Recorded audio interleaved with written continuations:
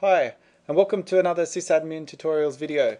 Today we'll be looking at Windows Server 8 beta preview.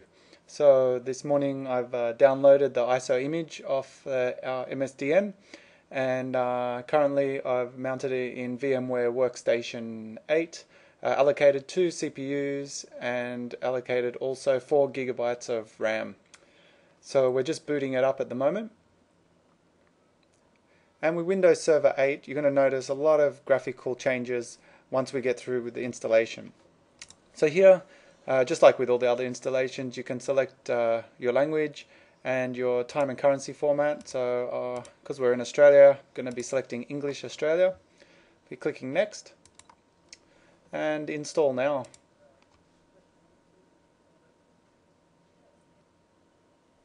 Alright, so I've got two options here with the beta ISO image. I can do a server core installation, or I can do a server with the GUI, which is a standard installation. So what I'm going to be doing is the GUI version. So I've selected that. I'm going to click Next. And license terms I will accept.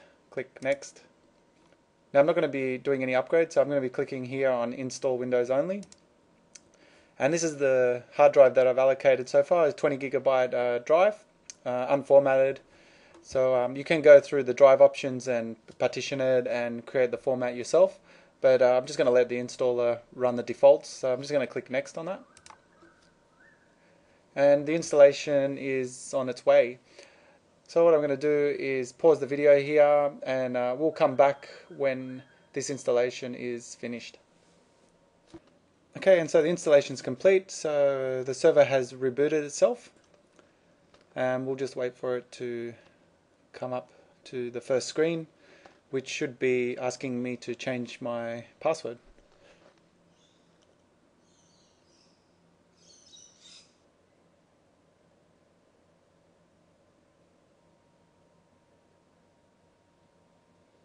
And so here we go. We've got the default username as administrator, and here I will enter my password.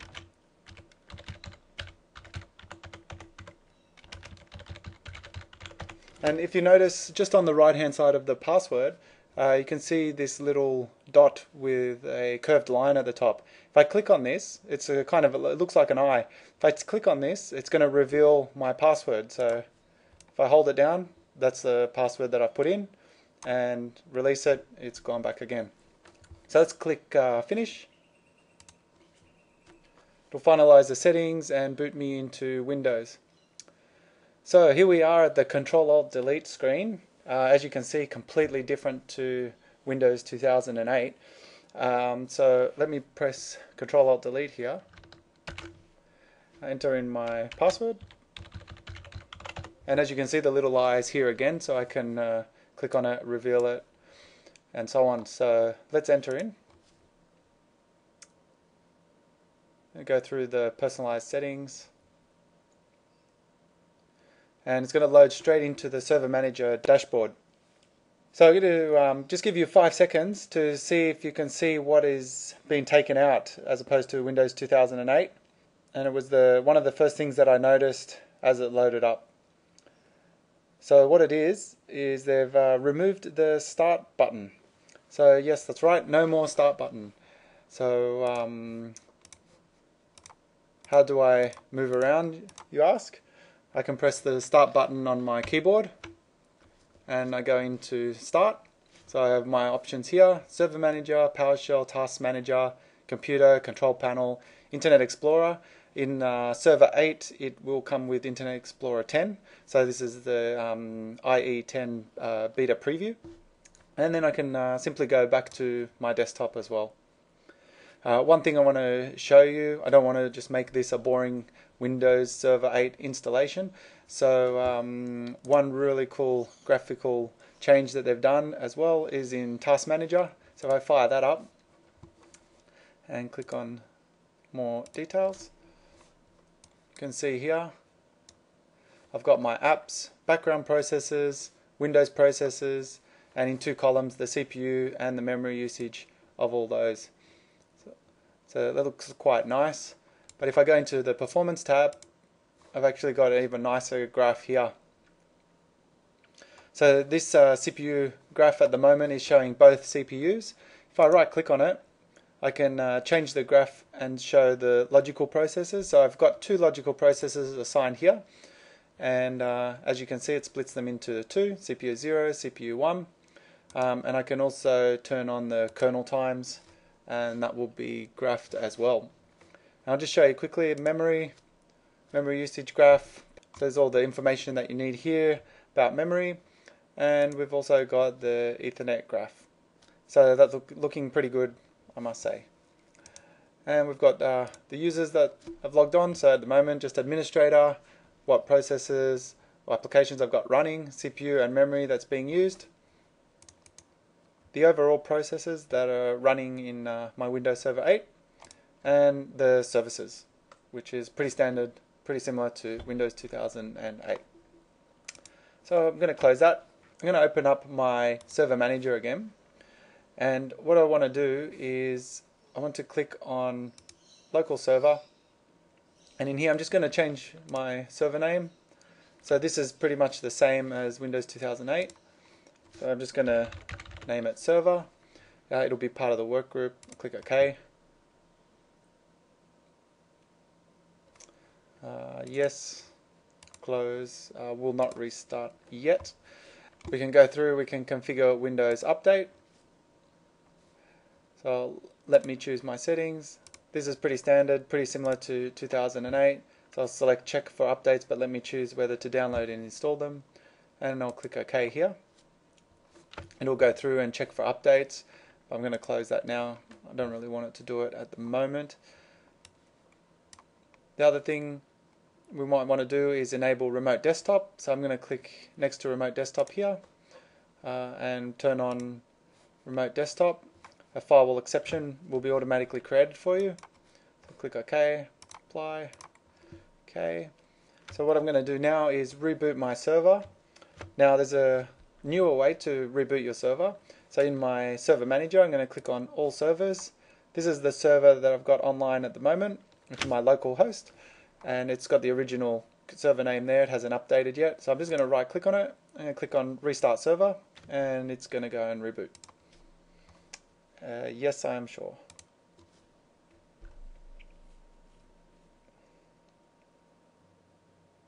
And here we are back at the Control-Alt-Delete screen. As you can see, the reboot is actually quite fast. So let's log in again.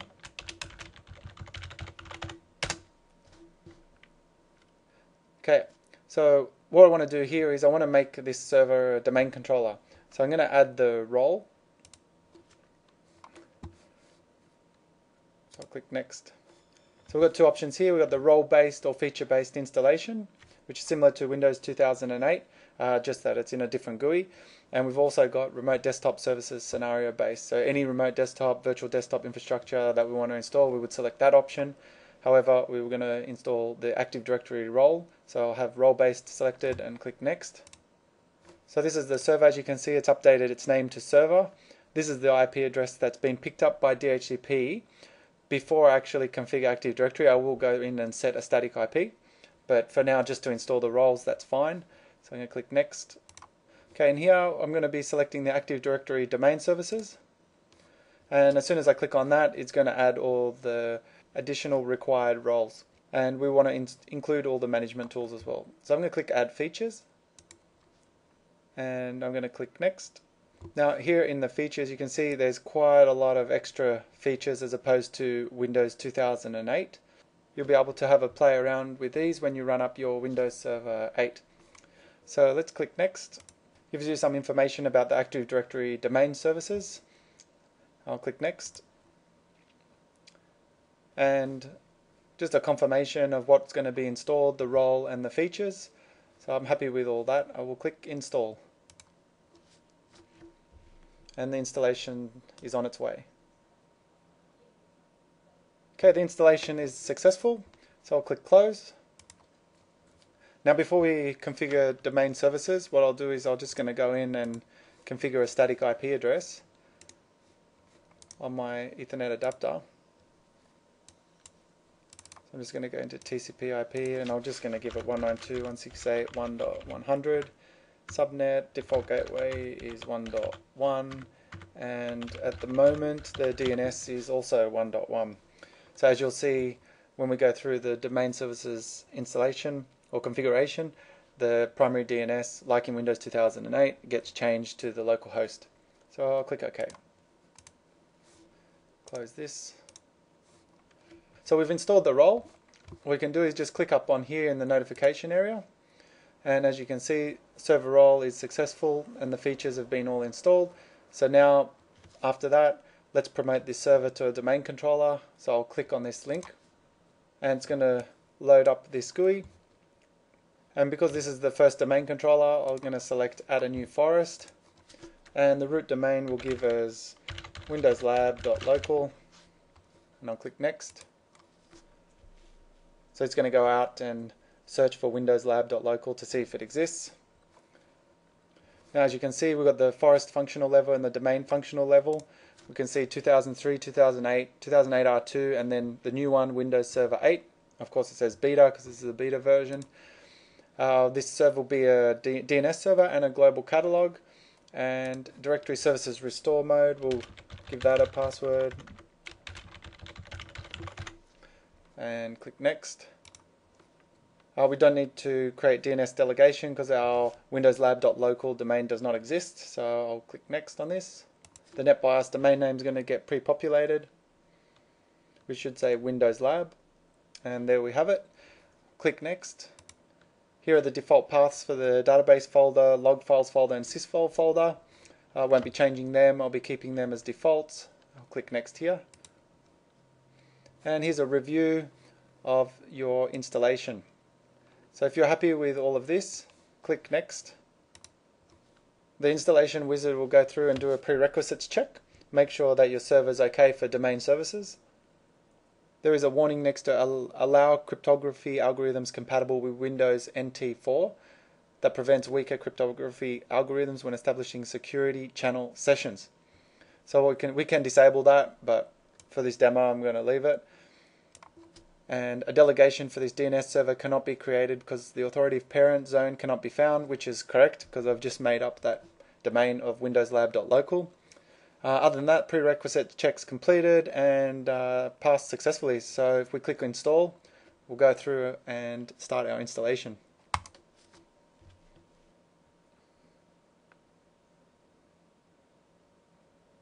Okay, the installation is completed. Computer is going to be restarted. There we go, it restarts itself.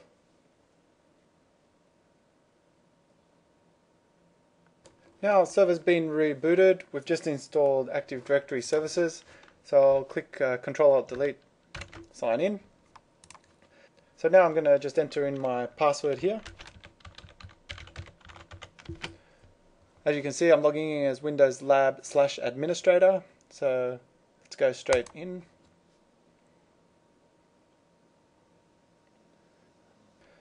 And if we scroll down here, we can see the roles and services that have been installed. So we've got Active Directory domain services and we've got DNS. So now we want to manage Active Directory.